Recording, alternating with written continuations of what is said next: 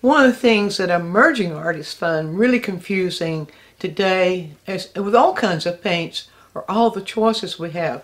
And this subscriber asked for us to address the tube whites. They're titanium white, zinc white, etc. So let's get some clarity about whites.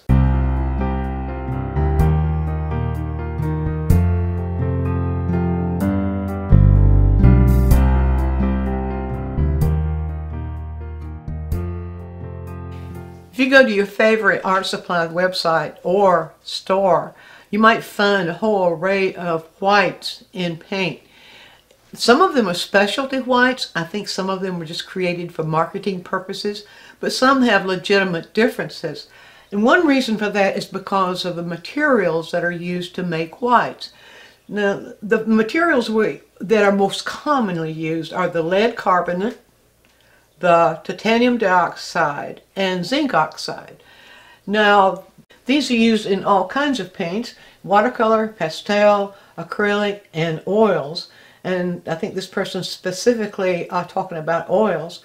And also they're sometimes combined. They are used in combination with different binders. That's the material that combines the pigment to create the paint. So let's take a look. Now here's the one thing that might be surprising to you. The most wonderful white that has the most durability, that's most flexible, most desired by artists, is the one white I don't use and don't have. And why is that? Because it's made of lead carbonate. Lead is poisonous. That white is often called flake white. Now, we have two words. It's the traditional color. It was used back in Renaissance times and on up until they began to expand into other kinds of whites. So we often call it flake white. The original name is Kremnitz white. The flake whites, depending upon the manufacturer, might have a little bit of the zinc oxide in them too to make them a little bit more flexible. But they are toxic. And because they are toxic, we find other substitutes. Now, I know the gambling company has created a substitute. They simply call it flake white substitute. It has, it's kind of a concentrated version of titanium white, as I understand it, but it's billed to be very, very close to how the flake white and the Kremnitz white behave. Now, why are these so desirable? Well, I explained that to you. There are a lot of things that white needs to do. For one thing, it needs to be flexible in brushing. You need to be able to brush it easily. It needs to have a tinting strength that you can depend upon. That means that when you mix it with colors, you can depend upon how light it's going to make those colors, or how much of the white is going to be required to make those colors. It needs to have a durability as it dries, so that when it gets totally dry, it doesn't crack. So there are a number of things that go into why one would choose a particular kind of white or another. But one of those is some of the whites are more transparent and some are more opaque. So I want to go through 4 whites here and see if we can help give you a little bit of clarity on this white business. Now, I've got here the flake white substitute. And I've tried to put the same amount of white out on the palette. And so I'm going to try to pick the same amount up when I do this. So the flake white, now let's first of all, I'll put just enough on the brush and let's see what its transparency is. Now this would be what you would also expect from the lead white, the flake white, the Kremnitz white. It's all the same thing. Very opaque. And did you see how easily it went on? It's a really variable, a very good brushability. So it goes on very easy. The temperature of the white. The flake white is the warmest temperature. The other whites seem to be cooler. So let's compare titanium white, just for those two things, the brushability and transparency, or opacity, either one. I'm going to try to get the same amount of paint on the brush, and then you can see what titanium does. Now you can, I hope the camera will pick up. You see this is slightly warm temperature, a warmer temperature. This is slightly cooler in temperature, but the opacity is about the same. I do want to tell you something about titanium white, though, that is a concern to a lot of artists, and that it is the white that causes the color to sink in. So if you do a painting and you've got these nice brilliant colors, especially when you've mixed white with them, and then as they dry, those colors begin to get dull, that's because the oil has pulled away from, the binder has pulled away from the white and left it more chalky on the surface. And so we have to do an oiling out process, or oiling in order to pull that brilliance back. So that's one disadvantage of the titanium white. But we have the other advantages here. It does have a nice reflective quality. It reflects the light beautifully. And it's a little softer than flake white. It's slower drying. Now, one advantage of the flake white is faster drying. It's the fastest drying of all the whites. And one of the disadvantages that artists complain about a lot is that white, and they're usually talking about one of these, white on the palette or white in a painting is the slowest drying of all the other colors, or among the slowest drying of all the other colors, and that can be a real pain unless you use a dryer, an additive into the white that enables it to dry faster. So there we found that that this is not a bad substitute, a really good substitute to titanium white, except for those slight disadvantages I just mentioned. A good substitute for the flake white if you don't want to work with the toxicity of lead. And I don't. Now, back in the early days when I first started painting, I did not know about the toxicity of flake white. In fact, they didn't even tell us what flake white was made of. There were no contents on the packaging back then. It kind of dates me a little bit.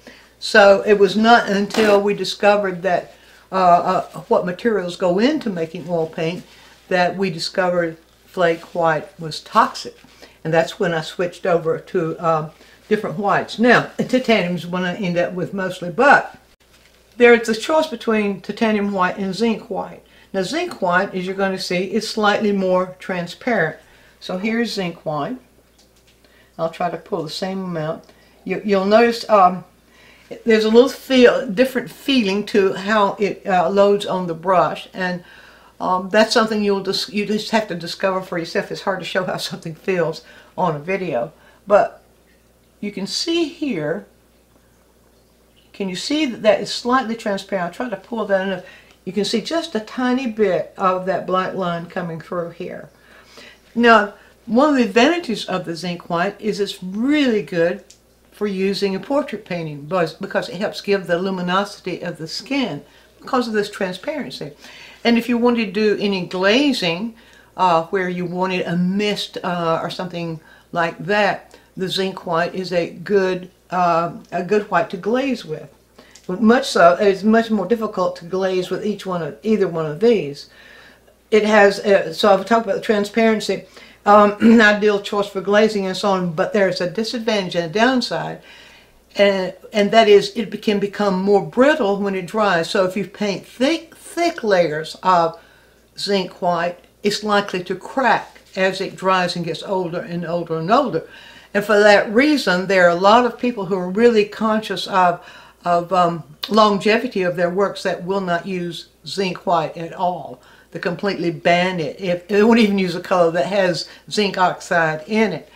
But that's a choice. In the thinner versions, it's less likely that it's going to crack in thinner versions.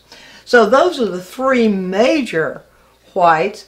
Then we have Permalba, which is made by the Weber Company, which is a combination of the zinc white and the titanium white. Now that one ends up being a choice of a lot of artists. It's a little bit unstable in the sense that if it stays in the tube too long, it gets real stringy.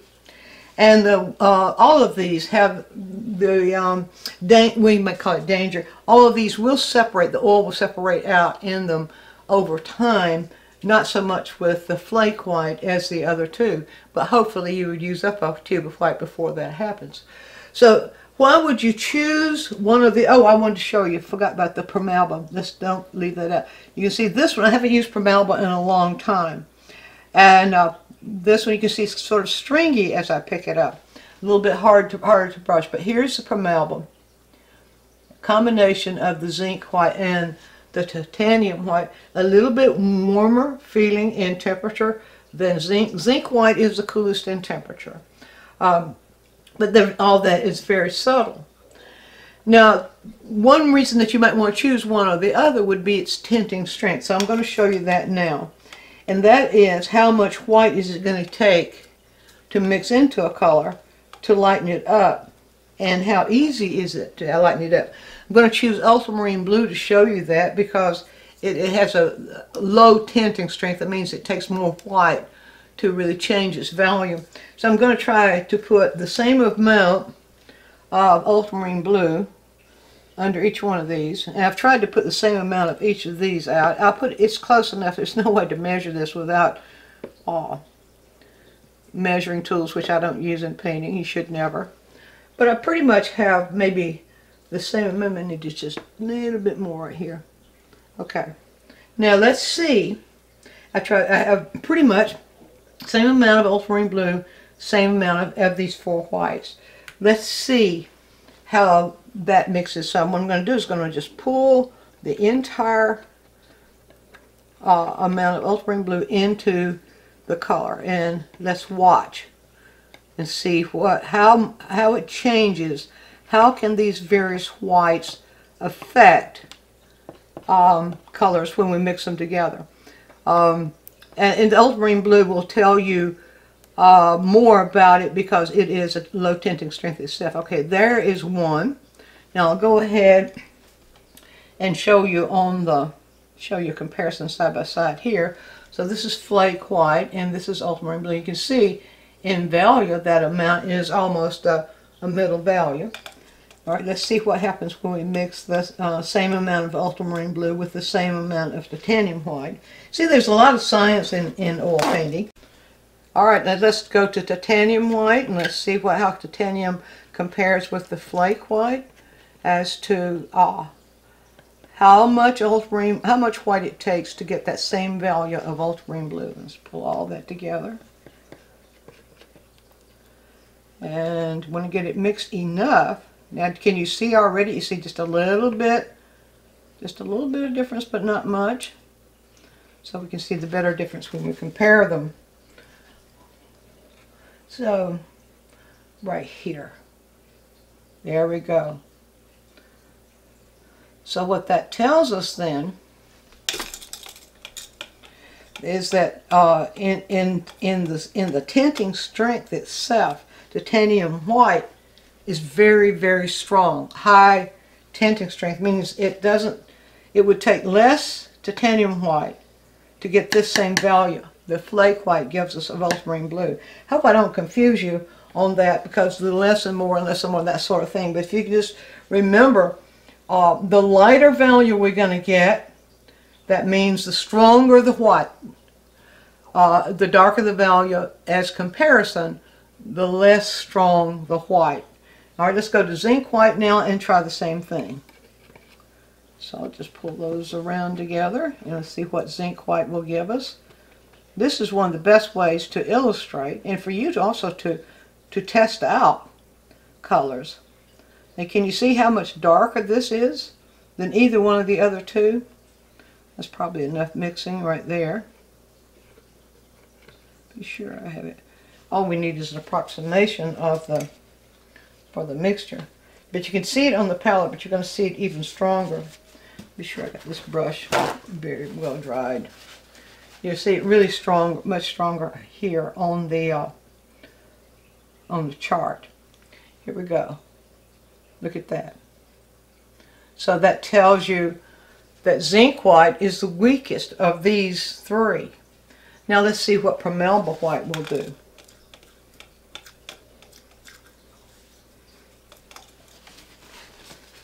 All right. Let's pull ultramarine blue into this little stringy patch of permalba white.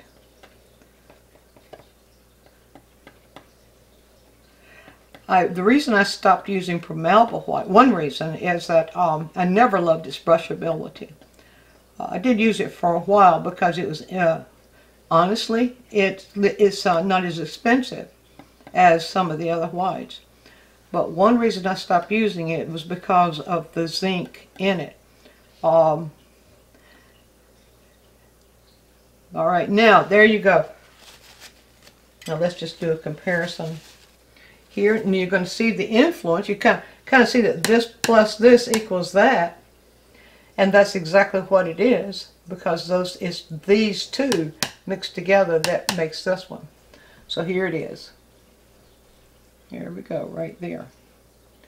Now you've got the comparison, and that can tell you if you want, if you're using titanium white, it's going to take less of the white to raise the value of the colors. So you can make your choice, and my suggestion is, if you're a portrait painter, you might want to have both zinc white and titanium white on hand, because they each have those different qualities. The titanium being able to give you those really brilliant, luminous lights, whereas the zinc white will give you that luminosity of the skin. I hope I didn't contradict myself there. A permeable white, to me, is sort of just kind of an average. I'm not real, well, I shouldn't give you my opinion about it, but you could try it for yourself. But my opinion is that find a white that works for you, and don't be bothered by anything else, because remember, there are lots of whites on the market that are more for marketing than they are for actual purposes. They'll do just some of them will do singular little things. They're kind of like tricks to trick you into getting certain effects, where you could get the same effects if you just use one of these whites and maybe a combination of color. So that's the story of whites, and I hope now I've made it a little bit clearer for you. Be sure and view all of our quick tips. And while you're doing so, subscribe to the channel, click on the bell, so you'll always get a notice when we produce a new quick tip, which is every week.